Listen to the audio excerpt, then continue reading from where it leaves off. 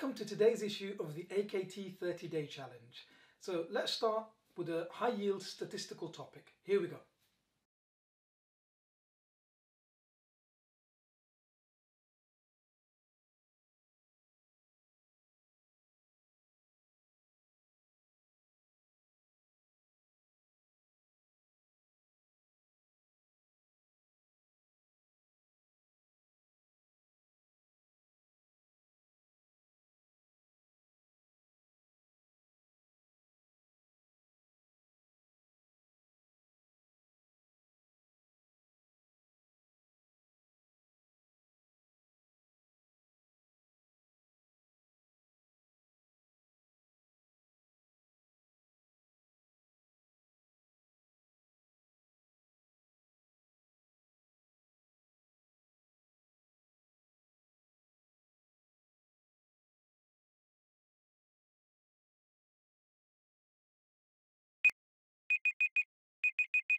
The correct answer is E, study 5.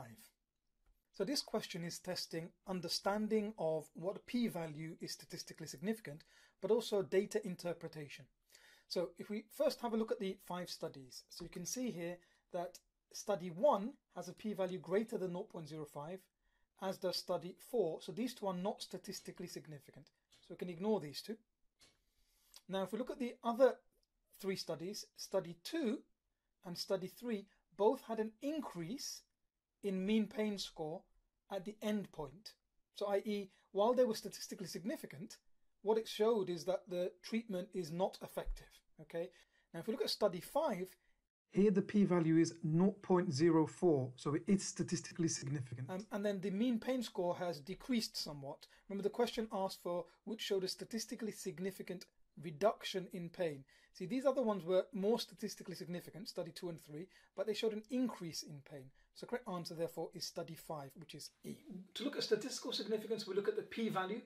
A p-value tells us what is the probability that the finding from this study is not because of what we were studying, but because of random chance. Okay, just to recap, a p-value of 0.1 means there's a 10% probability that it's random. P-value of 0.01, 1%. 0.001, 0.1%, okay, i.e. 1 in 1,000 probability that it's random.